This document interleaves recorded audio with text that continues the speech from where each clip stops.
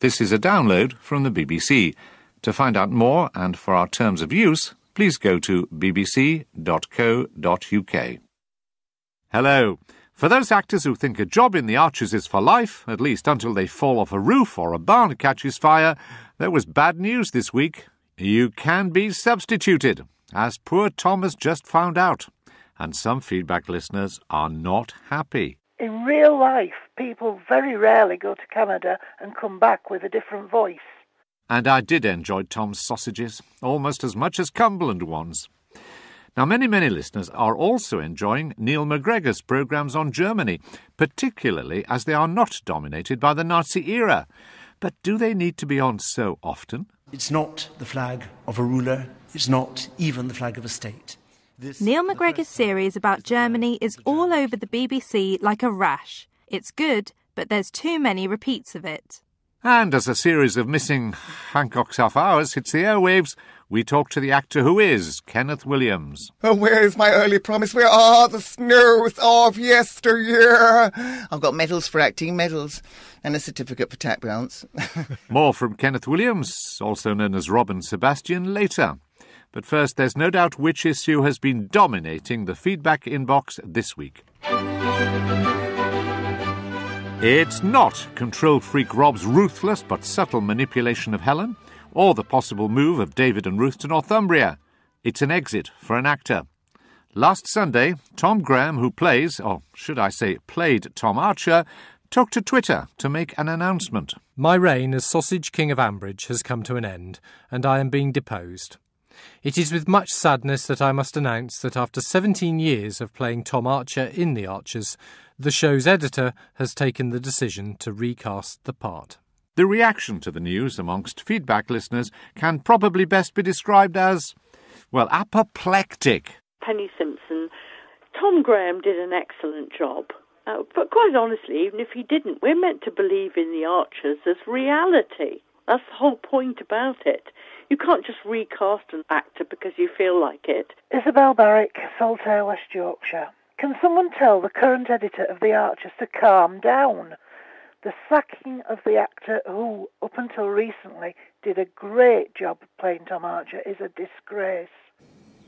I'd have to stay here, in Ambridge. And I can't do that.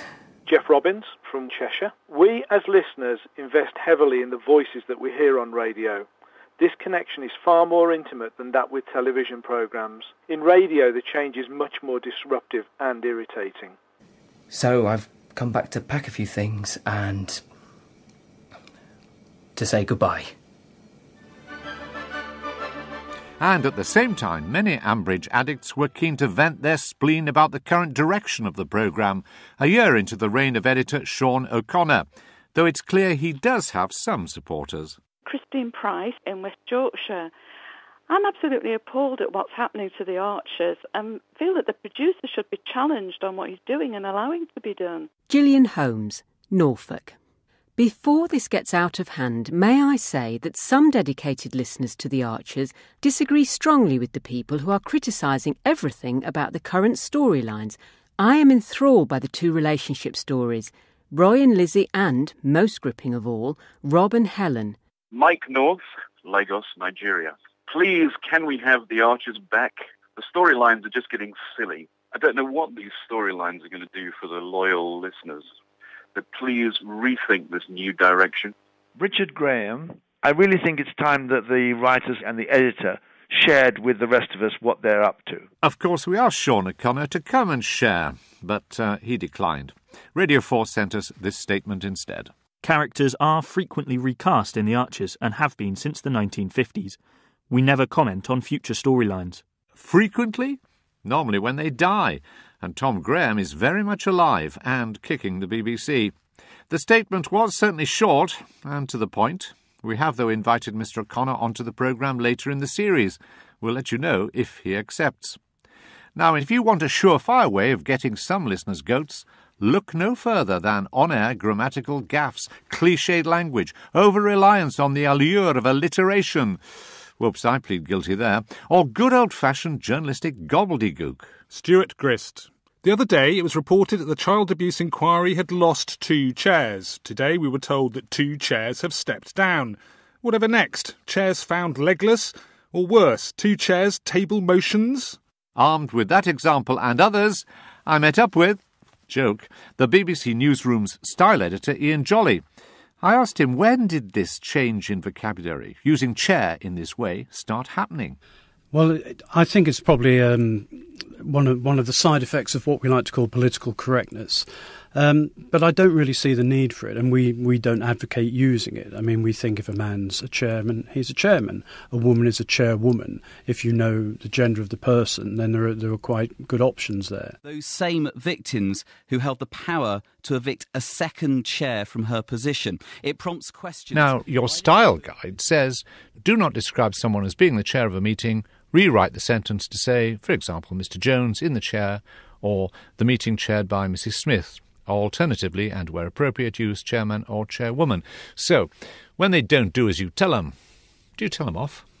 Well, occasionally, but I think you have to look at really what a style guide is about. The BBC produces hundreds of hours of broadcasting every day, not every week, every single day. Much of it is live. Not every word that we utter is perfect. And a style guide, as with other well-known style guides, we have, say, The Economist, AP in America, we have The Guardian. They're aimed at print, they're aimed at writers. And the BBC's is quite unusual in that our staff are broadcasters, they're writers, we cover a range of output. So I think you have to recognise that we would be concerned if writers and people who script the bulletins, who write our online material, who do text for television and other screens, if they were getting things wrong, that would be an issue. I think we have to allow staff a little bit of leeway in the live broadcasting that makes up so much of our output. Another example is the use of the word redacted. Now, feedback listener Martin Holland wrote to say, this politically correct weasel word, dredged up from some civil service thesaurus, tries to make censorship acceptable. Nobody uses the word redacted in common speech. Come on, BBC, use the word censored. At least we all understand that. So, Ian Jolly, is the use of redacted appropriate, and in what circumstances? Well, I think I have to disagree with Mr. Holland there. I think it is appropriate. I mean, he says it's it's word we don't use. People don't use it in common speech. We don't redact things really. It's appropriate to a particular set of circumstances. So redact, as I now understand it, is where, for example, you've got a transcript, and if you want to take out certain names or pieces of information, you blank that out, and that information has been removed or redacted. It means to edit. It means you might obscure some information for legal or for security reasons. And it is specific. So it is quite specific. And I think if you were to use a term like edit, if you were to edit something, you would actually remove it. I think the thing about when something is redacted, you can visibly see what has been taken out. And I think the suggestion that censor is an alternative, I think that's rather a different situation, because to censor something means rather to suppress it. Another example we've had of the misuse of words is the use of historic instead of historical. Gregory Rose, Leighton Buzzard. I continue to hear historic where the meaning is clearly historical. Please stop. It sets a bad example and reduces the clarity of our language. Have you heard that? I have. I've heard it. I've seen it. And if any of our presenters or writers are making that mistake, then they're certainly in very good company. Because historic means something of real significance and importance. It does. And historical simply means in the past. It's just in the past. And it's interesting when you look into this, nearly every newspaper has got the phrase wrong. You have police forces from the Thames Valley, Manchester, Northumbria. They've all put out releases about cases and got it wrong. And even the judiciary's own sentencing council talks of historic offences. So it's one of those phrases that's seeped into our consciousness. We never used to use it, and now we're not sure which it should be, and so we tend to get it wrong. Does all this matter? I mean, who pays attention to the BBC nowadays? If the BBC says this is the right way to pronounce something or this word is appropriate, does anyone listen?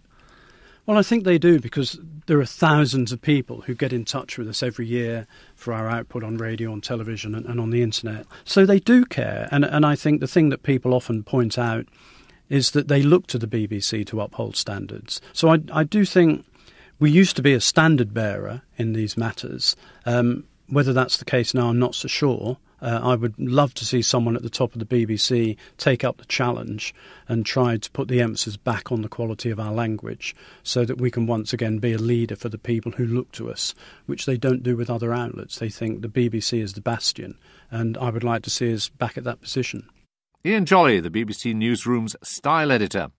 As ever, please let us know what you think about that or anything to do with BBC Radio, programmes and policy. This is how to tell them to stop messing about.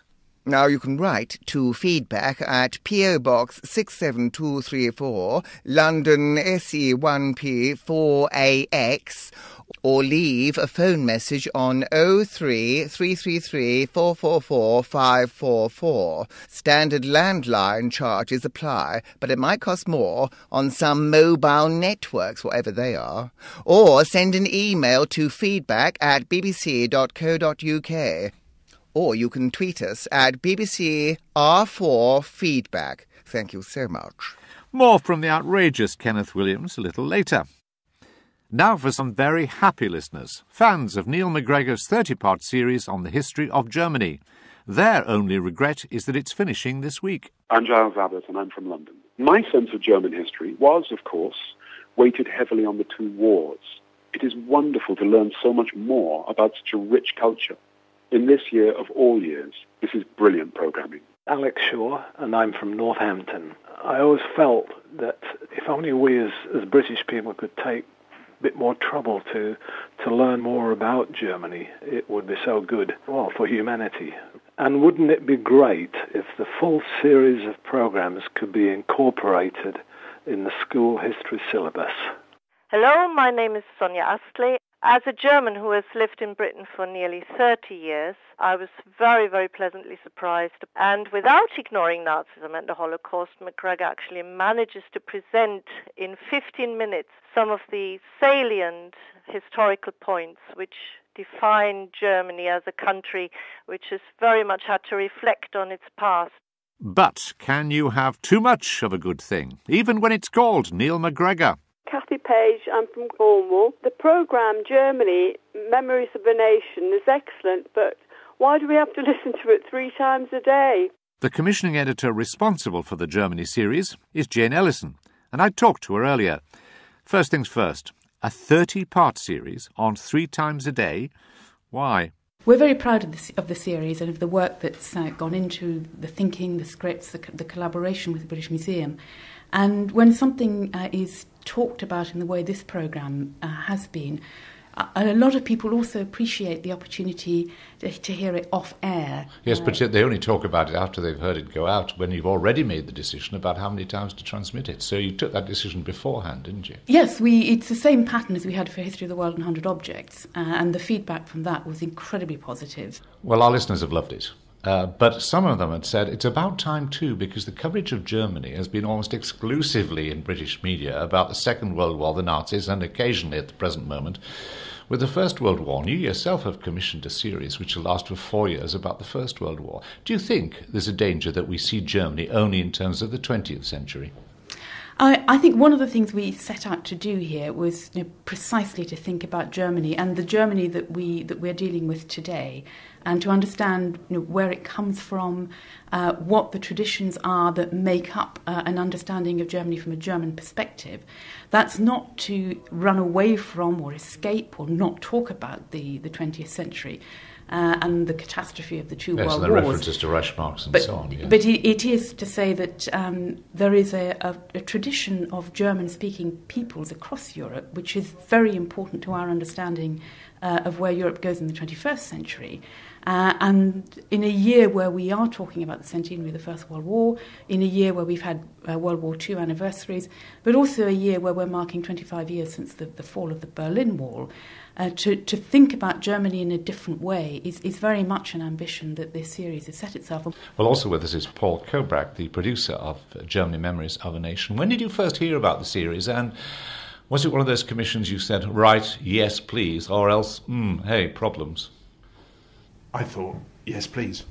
Definitely, yes, please. I mean, it's a You've done the previous series with him, The History of the World in 100 Objects. What did you learn from that?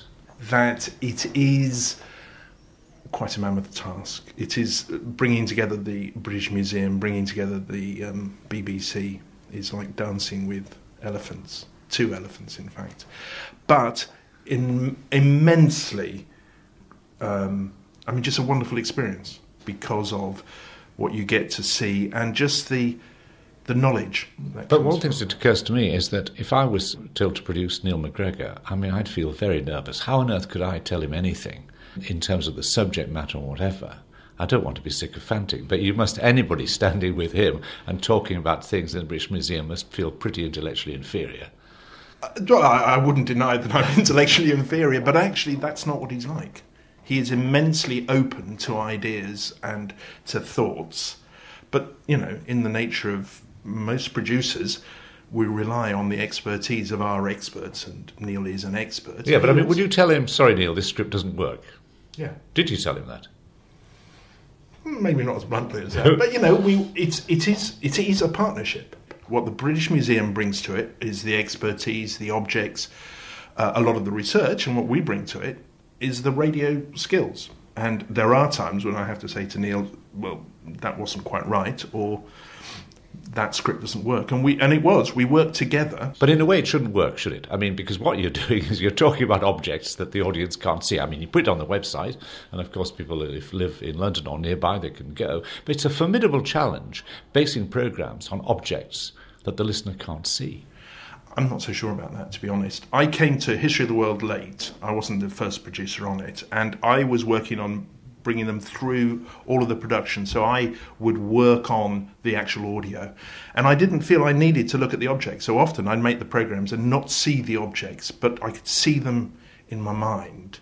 And then when I needed to know more, when I needed to go to them, I could do that online. But actually, it's the stories behind the objects. The objects don't become immaterial, but it's what they signify. But one of the things which has been criticised, there hasn't been much, as I said, is the use of music. It often is. It's a thing that keeps coming up on feedback. And let me put this criticism to you, Paul. It comes from another Paul Ryan, who says, the content of Neil McGregor's About German History is excellent, but the background music is pathetic. It's distracting. The choice of pieces is so obvious, and the way they are inserted is so intrusive as to get in the way of the spoken word. Did you think hard about using music at all, and about then which music to use? Yes. It's a series about Germany, and to actually look at Germany's contribution to the arts and everything and not include music would seem strange. But also, actually, we use music very carefully. So all the music in the series is relevant. In terms of, as a producer, it is a tool, because it allows you to work with the pacing of a programme, to give it a bit of breadth, a bit of freshness. It also helps you with the tone of the programme. But I have to say that obviously, it is very, personal, very subjective. To be honest, I've had letters, emails, complaining about the music, but I have had more, I could even say many more letters actually saying how well the music and how well the whole tone of the series has been. And finally, I would just add that Radio 4 is a very, very broad church, and we can't please everyone. If we did, it'd be quite boring. Paul Kobrack, the producer of Germany, Memories of a Nation, and Jane Ellison, commissioning editor of General Factual Programmes for Radio 4. Now, last week's cause for concern on feedback was the BBC's treatment of Russell Brand as a serious political figure, and the publicity his multiple appearances garnered for his new book, Revolution. We expected to moderate our expectations to such a degree that we're grateful not to have Nigel Farage, or we're grateful not to have George W. Bush. But this doesn't represent ordinary people. Jane Skinner from London. Russell Brand does not seem to listen well, and interrupted to the point of rudeness, seeking attention for his book. I do not hear any compassion, intelligence or understanding in his views. I really question the judgment of the BBC in allowing this amount of self-promotion for such an individual. Well, as often happens on issues like this, the feedback inbox has conformed to its own version of Newton's third law. For every action, there is a reaction. If not equal and opposite, then certainly forthright and heartfelt. Julius Marstrand from Cheltenham. I can understand why people who profoundly disagree with Russell Brand find him so intensely irritating, But that isn't a reason for not including him in a programme. When people are not prepared to listen to people with opposing views, they close their minds. That leads to ignorance and prejudice. John Chappell, West Suffolk. I understand that Russell Brand is a divisive figure. However, his inclusion on a show about revolution should be welcomed, since he's undeniably one of the few people in the country invoking discussion of different political ideas outside the normal, narrow Westminster boundaries. This doesn't happen much, and so deserves to be applauded. Bob Hawkins from South London. I didn't agree with what Brand said, or to a great extent, but the show is there for all opinions, and if I very often disagree with what's on Start the Week, but that's the nature of the show. Now for something which seems to be to almost everyone's taste. I may as well tell you straight out. You're a malingerer. Go away. Yes, Doctor. Well, what did he say, Tub? I've got malingery. A quick snippet there from a new recording of an episode of Hancocks Half Hour. The original radio series ran for 103 episodes between 1954 and 1959, but recordings of 20 of those episodes are missing from the BBC archives. The scripts of 5 of them have been freshly recorded, with actor Kevin McNally playing the lad himself. Feedback listeners on the whole seem to approve of the new versions. My name is Colin Langan, and I'm from Wilford Village in Nottingham. What a wonderful idea, and how well it succeeded on the radio. I thought the whole cast were very fine indeed, but special mention goes to Kevin McNally, who managed to achieve the vocal nuances of vintage Hancock. Me, a malingerer. I'm glad I gave me job up. I wouldn't want the lads at work to catch it. Hi, this is Adam Bridge from Tasmania in Australia. I particularly enjoyed Kevin McNally's version of Hancock. It was very, very close to the original. I could easily suspend disbelief that it wasn't Tony himself. I also enjoyed Robin Sebastian as Kenneth Williams. Kenneth is one of my favourites. Don't be like that. I just popped back to see how you all are. Well, who's driving then? Oh, that's all right. Don't worry. I've tied a little bit of string round the handle. If you're worried, I'll go back and take over. No, you stay here. I've got more confidence in the string. And having heard most of the original scripts several times, to have an opportunity to listen to a script that I've never heard before was truly remarkable. This has been Hancocks Half Hour. Thumbs up then for the cast, in particular for Robin Sebastian, who played the roles originally allocated to the late, great Kenneth Williams. I asked him how he knew which voice to use when there was no original recording to listen to. Sometimes it's actually in the script that you have to use the snide voice. I mean, that seems to be pretty much in nearly every single episode of Hancock. You know, it's the one you sort of, oh, good evening, no, hello, you know, and it's, I think Kenneth Williams described it as, you could imagine him smiling through everything he's saying. Yes, very nasally, you see. Very nasal. But yes, you're absolutely right. It is quite tricky, because I've been used to being able to refer back to the original recordings. And so how many Kenneth Williams voices are there? There seem to be an infinite number. Loads. I mean, they've all got that sort of sound to them. But of course, there's the official sort of, the posh voice. Of course, in round the Horn, there were many more characters like Grunt Futtock. Yes, oh, it took me ages to learn that one. There are just absolutely loads. But now, it must be great fun in one way to do, but on the other hand, such is the love and affection for Kenneth Williams out there, that everybody's going to judge you, and you get it slightly wrong, and believe me, feedback will get lots of letters. Now, as it happens, we've had nothing but praise just about. Yeah. So, but did you feel it was a high-wire act at all? Well, it obviously is, but I love playing it so much. I don't really think... I mean, I really have spent ages listening to the original recordings of Hancocks Half Hour and really loving it. I had something like, 90 recordings to get through, and I got through pretty much all of them. But you've really got to study, because it's so easy to imagine these, and I can't bear listening to myself do it, because I know every little tiny error I make, and I can't stand that. So is it just mimicry? It's more than that, isn't it? Well, I must say, it sounds really weird, but I do feel the part, you see. My face change. I hope it changes anyway. It feels like it changes with the way I say the words.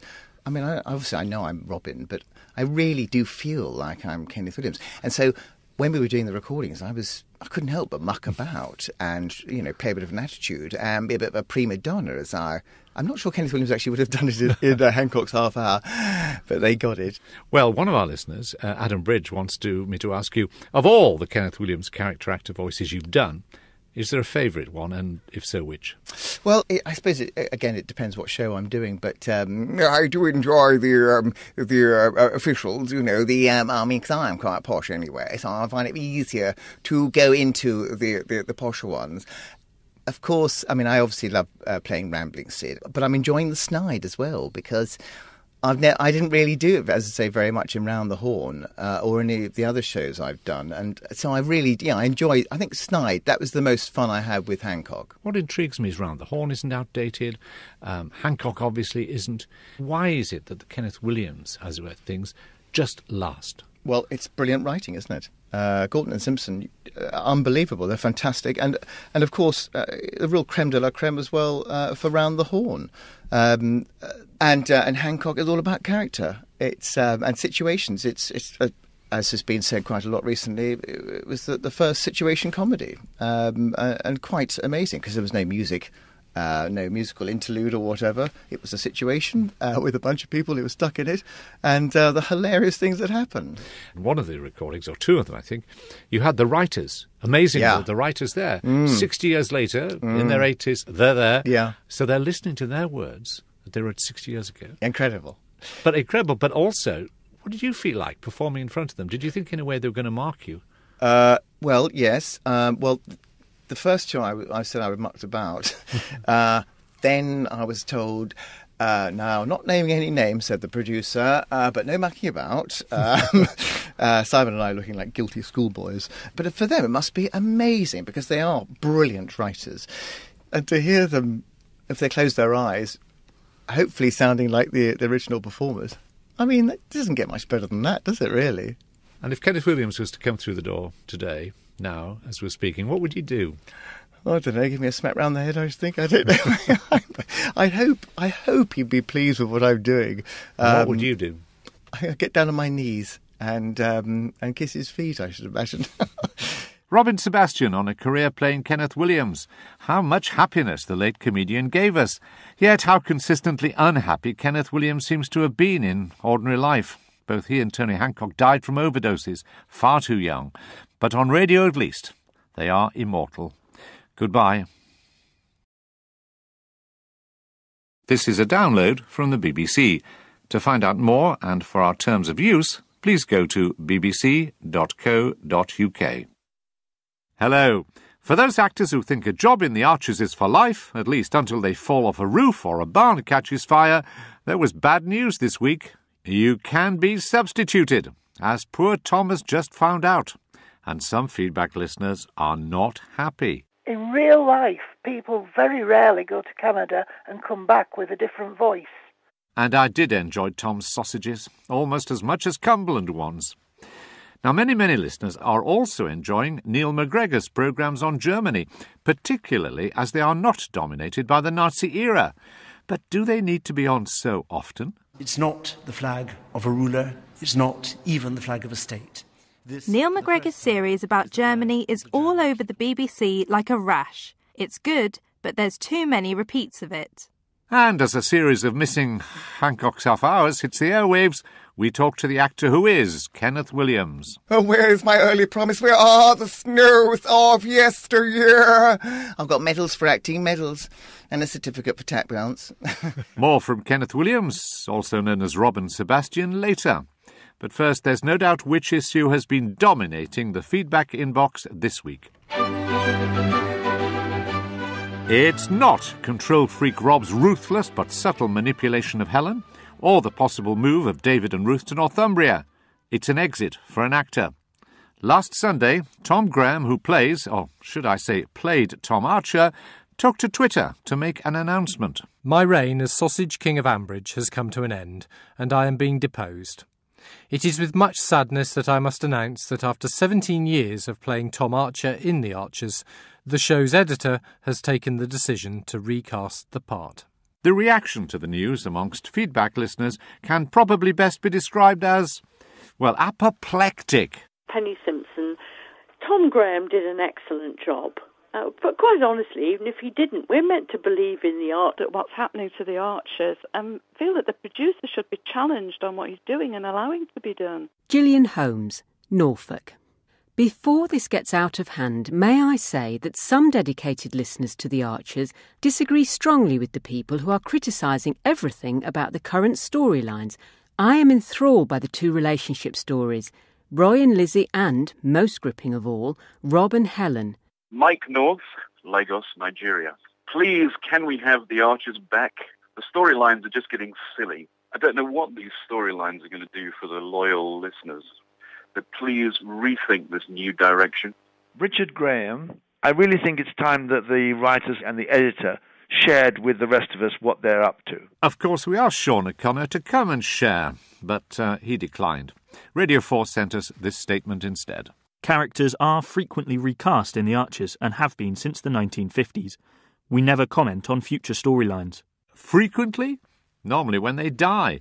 And Tom Graham is very much alive and kicking the BBC. There's reality. That's the whole point about it.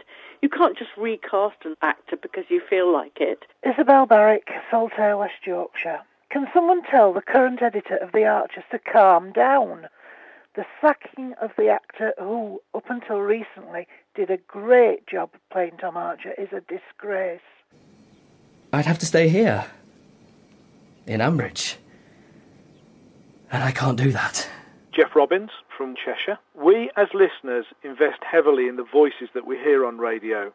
This connection is far more intimate than that with television programmes. In radio, the change is much more disruptive and irritating. So I've come back to pack a few things and to say goodbye. And at the same time, many Ambridge addicts were keen to vent their spleen about the current direction of the programme, a year into the reign of editor Sean O'Connor, though it's clear he does have some supporters. Christine Price in West Yorkshire. I'm absolutely appalled. The statement was certainly short and to the point. We have, though, invited Mr. O'Connor onto the programme later in the series. We'll let you know if he accepts. Now, if you want a surefire way of getting some listeners' goats, look no further than on-air grammatical gaffes, cliched language, over-reliance on the allure of alliteration. Whoops, I plead guilty there. Or good old-fashioned journalistic gobbledygook. Stuart Grist. The other day it was reported that the child abuse inquiry had lost 2 chairs. Today we were told that 2 chairs have stepped down. Whatever next? Chairs found legless? Or worse, 2 chairs table motions? Armed with that example and others, I met up with, joke, the BBC Newsroom's style editor Ian Jolly. I asked him, when did this change in vocabulary, using chair in this way, start happening? Well, I think it's probably one of the side effects of what we like to call political correctness. But I don't really see the need for it, and we don't advocate using it. I mean, we think if a man's a chairman, he's a